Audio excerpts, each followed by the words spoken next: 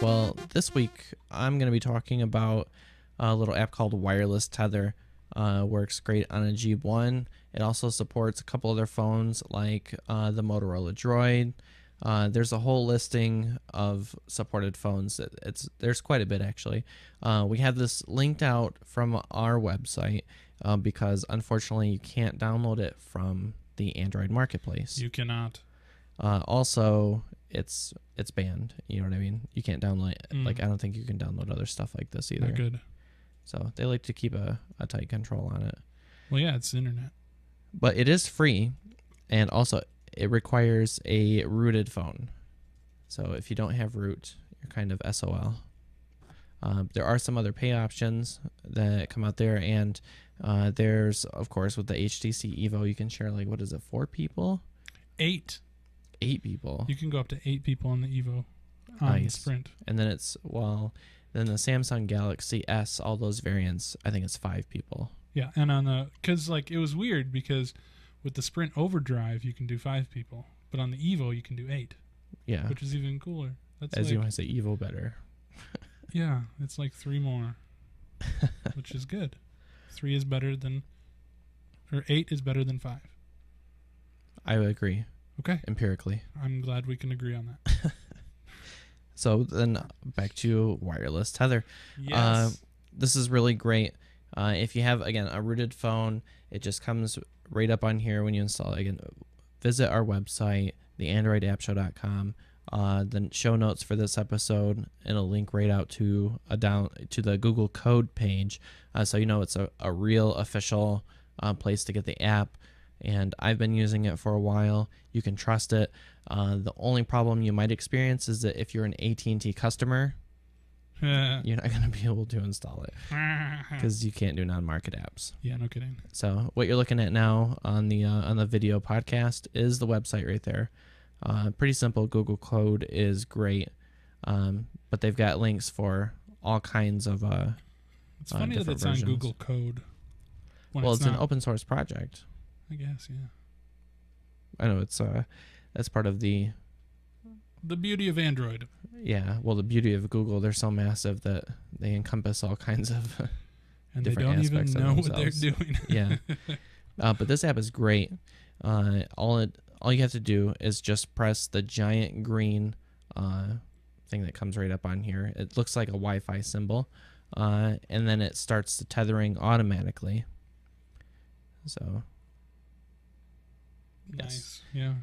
And for the most part, it's pretty hands-off. If you had just started up the app, then that's going to work for you. But it also offers some access control. So let's see if we can bring this up. And what this will do for you is if you want to just control who it is that can connect, no matter what your password is, no matter what the encryption level is, this will let you check and uncheck boxes. This Dave messing around. He's talking about me. This will let you uncheck boxes or check boxes, letting people have access to your Wi-Fi network you're about to create.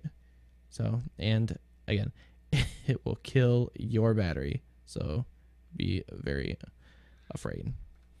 So it doesn't last that long. The only thing that really works for it is if you have it plugged into a power source, and then it's pretty reliable. And it's really tethering, at least for me anyway, is for that rare occasion when just using your phone really isn't going to do it for you.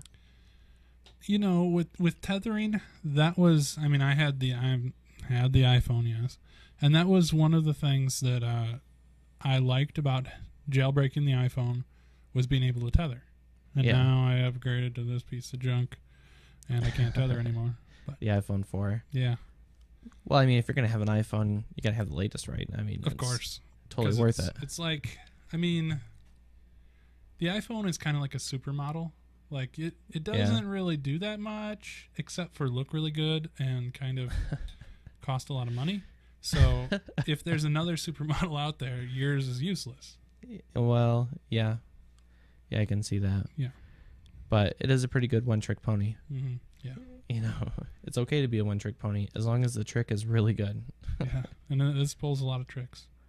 One of the other quick features I wanted to mention on here, though, well, I guess a couple of them. On the main screen of this app, it shows you your battery temperature, which is one of the things you want to watch out for whenever you go to, pull up the as soon as you launch it. It's just in one of the corners where you see like the Wi-Fi logo over here in the top right corner, and then over here you got the battery temp in the top left corner. Mine's sitting at 30 Celsius right now. Not too shabby. But with this drawing so much battery power, it's kind of bad. Your battery is going to heat up very quickly, so make sure you're careful. Make sure this is centered too. Yeah. So we're having all kinds of fun. I don't think we're still quite up with the new studio, but and the last feature I wanted to mention was this actually does support encryption. So if you want to, you can go into setup and check the box that says enable Wi-Fi encryption. We're gonna go all handy cam on this beast. Yeah, baby. Here we go. Boom. Nice. Where are we at? There we go. So yeah, all you gotta do is check to enable Wi-Fi encryption, and you can put in all the information that you want to set for your network, which includes what the password is. You can change your SSID to something custom.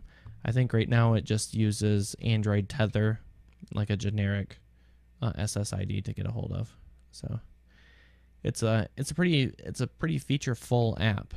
There's really a lot going on here, but it is, again, it's kind of a little bit out of the mainstream because it requires root for your phone. Yeah.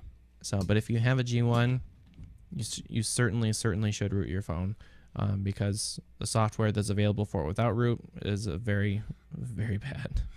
So. Yeah, no kidding.